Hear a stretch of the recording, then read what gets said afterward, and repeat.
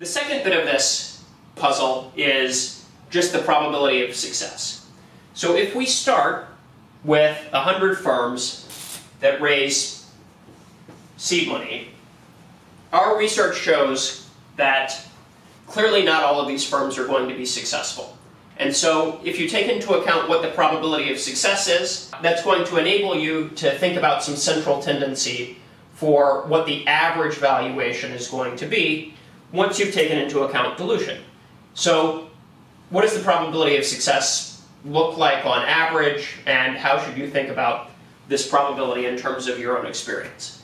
Well, if 100 firms receive seed money, in the data it looks like fewer than 10 of these 100 firms will exit at the seed round above the value of the capital that is invested.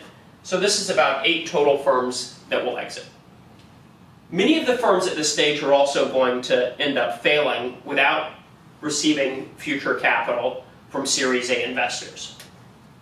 In our data, about 40 firms are going to go on to receive Series A investment, which means that 8 firms have exited, 40 firms go on to get future investment, and so over half of the firms here have failed at the seed round. Of these 40 firms that move on to get Series A investment, our data show that about 4 firms will have a successful exit, and of these 40 that move into Series A, about 25 total firms will raise Series B investment. Of these 25 firms, about 3 will have a successful exit, and then the 25 that enter will go on to either die or raise future investment. What this shows you is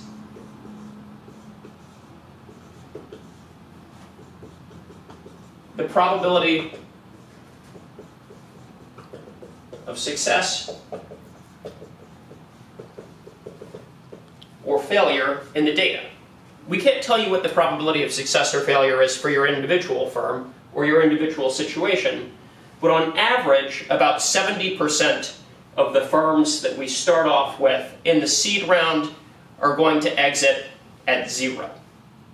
As a result, doing the probability weighting here is going to be important to try and determine what the expected value of this equity that you started out with is.